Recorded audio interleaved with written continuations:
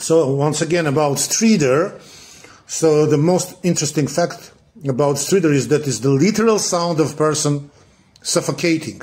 So Stridor is a high-pitched, harsh sound caused by turbulent, high-velocity airflow through a partially obstructed upper airway, the pharynx, larynx, or trachea. It's not a lung sound. It's the sound of air being desperately forced through a dangerously narrowed passage. The presence of Stridor, especially when heart at rest, so-called inspiratory Stridor, God forbid, means the airway is already critically narrowed. The next step is in this process is not gradual worsening. It's a completely airway obstruction and death.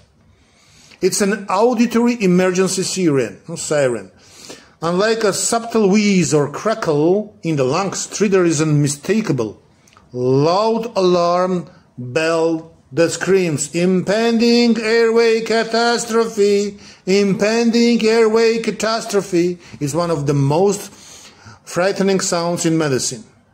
And actually the quiet is worse. While loud Stridor is terrifying, a patient who has loud Stridor is that is not becoming quieter, while they are also becoming more fatigued and lethargic. It's even more terrifying. This doesn't mean they are getting better. It means they are tiring out, no longer able to generate enough airflow to even make the sound. The quietening of Stridor is often a sign of impending respiratory arrest.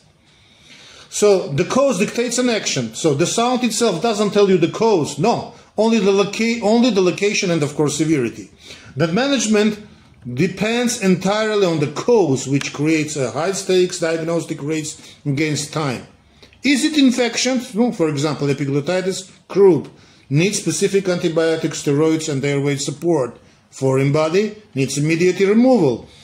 Heimlich, bronchoscopy. Anaphylaxis needs epinephrine immediately. A laryngeal edema after extubation needs steroids, racemic epinephrine. The sound is the what, but the doctor's job is to find why.